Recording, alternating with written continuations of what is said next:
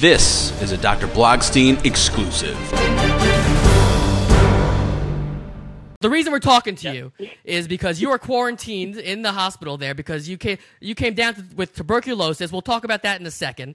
But instead of wallowing in self-pity and boredom, you decided to take the time that you have being by yourself with no human contact to create a little rap persona for yourself, and you made these videos on YouTube, and they're catching fire.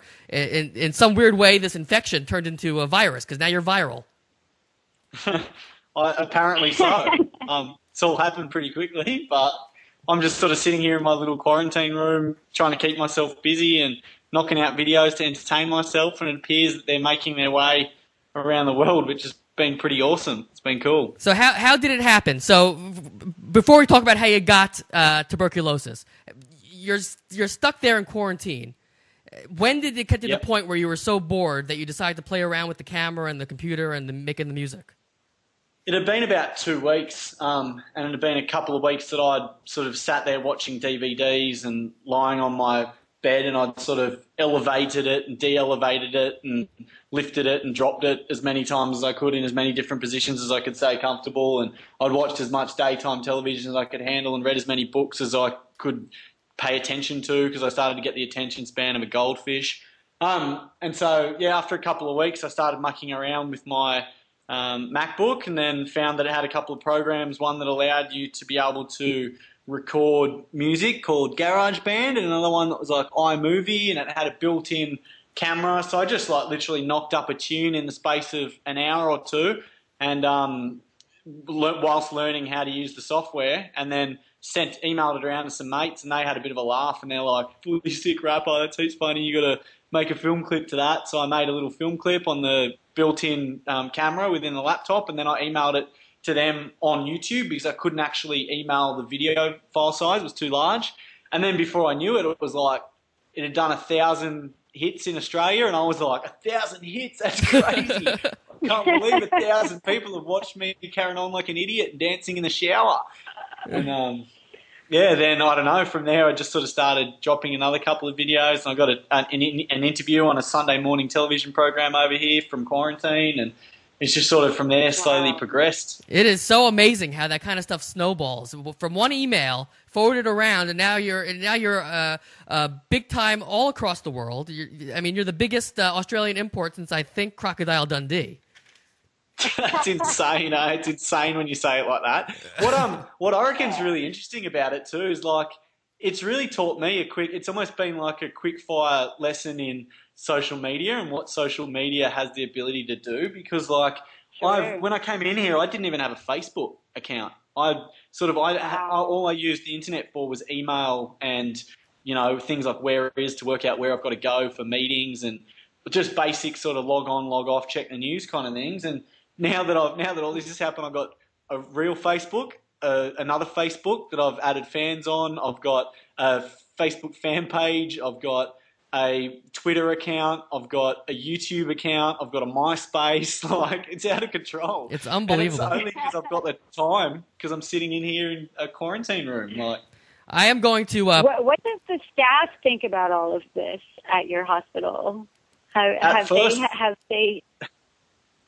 Yeah, at first it was like there was a couple of awkward moments where the staff would walk in and I'd like have one foot up on a couch and my undies on my head, or dancing around with my gown made as a superhero cape or something, and then after a couple of times that happened, they just worked out that when I've got the little latch on my door shut, it's best not to go in there.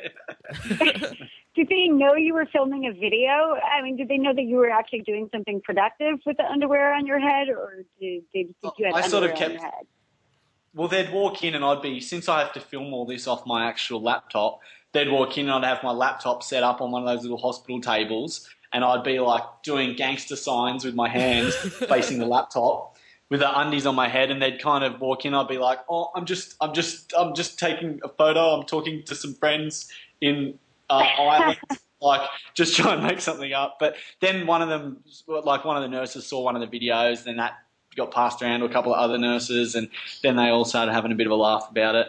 So I think it's fair. They're the same as anyone else in the sense that it's probably as much as it looks insane, it's something that's kind of keeping me a bit sane in here. Yeah, of course. In one of them, the cribs, who's filming? Because there's obviously someone. Okay. My brother came in to help out with that. My brother's like, funnily enough, we've had this funny thing because my little brother has studied film and he's been doing sort of film and creating his own little short films and stuff for like years and years and years. And it's something he really enjoys doing. And then I came into hospital and I've like knocked up a couple without any previous experience in the space of a couple of weeks, and they've gone around the world, and he's kind of like, hold on here. So this is what I do. What are you doing here? So he's come. I asked if he'd come and help me out with the cribs thing because I get family and friends are allowed to come and visit and stuff. They've got to spend short amounts of time in here, and they do have to wear masks and all that stuff. But in that short amount of time, he's helped. Why don't you just wear a mask so they don't have to? Why do they have to wear the mask? Well, the whole room's like a negative pressure room, so that the bugs can't actually get out of here. So I mean, like if I'm to sort of wear a mask for the rest of the time I'm here, I'm sort of coughing all over the place, or I'm running around, and there's still the potential that they might, breathe in some of my bugs. Right. It's just safer if they come in wearing a mask. Right. It's easier for me. Right. I'm going to play. It's hard to rap with a mask on. That's a good point. That's a very good point, Vinny. How did you get tuberculosis, or as I like to call it, the Burk? How'd you come down with that? The Burk. As I like to call it, T to the B.